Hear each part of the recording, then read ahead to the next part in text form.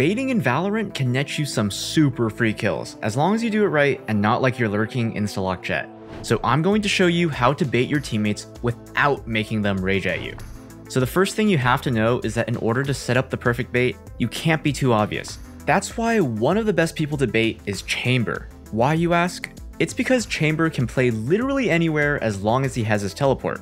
So no matter where your Chamber plays, he can just teleport out and no one will suspect a thing. Here you can see Team Liquid do exactly that. Because Navera takes contact and then TPs out for free, G2 completely forget to clear box, and Yampy gets 2 free kills before they even turn on him. If an agent like Astra were to play in Chamber's position, then people would be more likely to notice something is off, since Astra is hard committed. This might be a big red flag for the enemies, they'll feel sus and maybe even call an emergency meeting. And before you know it, you're getting spammed through a box and raging instead. Don't forget to like and subscribe if this helped. Remember that even if it looks cheesy,